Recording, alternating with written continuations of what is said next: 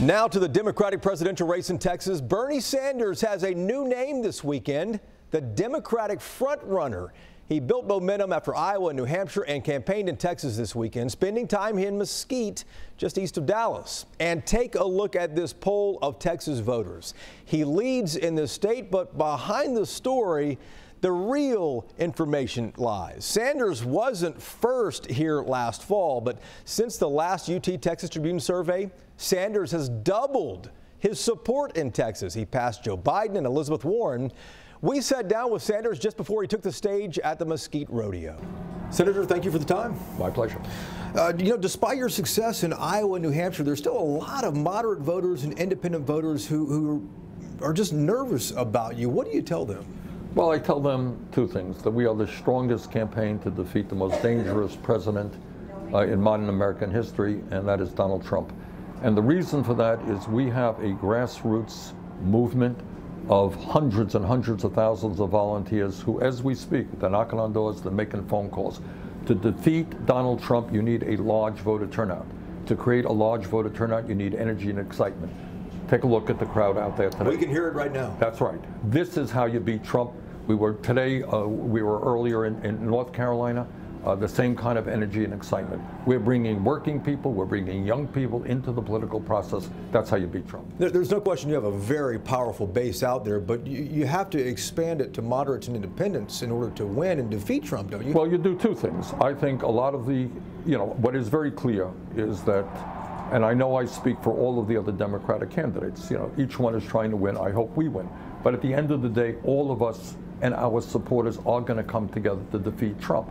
The challenge that we face is you need a large voter turnout to defeat Trump, the largest in American history. I think our campaign is in the strongest position to deliver that. You mentioned the other candidates. Mike Bloomberg is spending a lot of money. I heard about that. Did you hear about this? A few $100 million here, a few $100 million, it adds up. Well, he's spending a lot here in Texas. How much of a threat do you think he is, Senator? Well, look, I think at the end of the day, when Bloomberg's record is analyzed, this is a guy who called for cuts to Social Security, opposed raising the minimum wage, and most importantly, I think at the end of the day, people understand that American democracy is not about a multi-billionaire buying the election. And I think at the end of the day, people want a candidate who comes from the ranks of working people, which is what my family is about, not somebody who is a billionaire who's buying the election. I don't want to get too far down the road here, too, but I'm sure at some point you have to be thinking about what kind of qualities you might want in a running mate. What would you be looking for? Well, you looking for a job?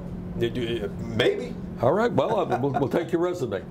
Obviously, it will be somebody who is progressive, somebody who shares my views. What I can tell you is that we're going to have an administration, we're going to have a cabinet that looks like America. It will be the most diverse administration, I believe, in the history of this country. When people turn on the TV, they're going to say, you know what, this is what America is about. Are you concerned at all that this race might still be wide open and this could go to a brokered convention? It's too early to speculate. We won the popular vote in Iowa. We won the New Hampshire primary. I'm feeling pretty good about Nevada. I think we can win in South Carolina. And by the way, I think we got a good chance to win here in Texas and do well on Super Tuesday. So our hope is that we will start winning a whole lot of states and get the nomination as soon as possible. You're ahead in Nevada. Congratulations on that poll, too. But the New Hampshire numbers weren't what they were in 2016. What happened? Well, in 2016, I ran against one person. In 2020, I ran against 8 people. A little bit hard to get the same numbers.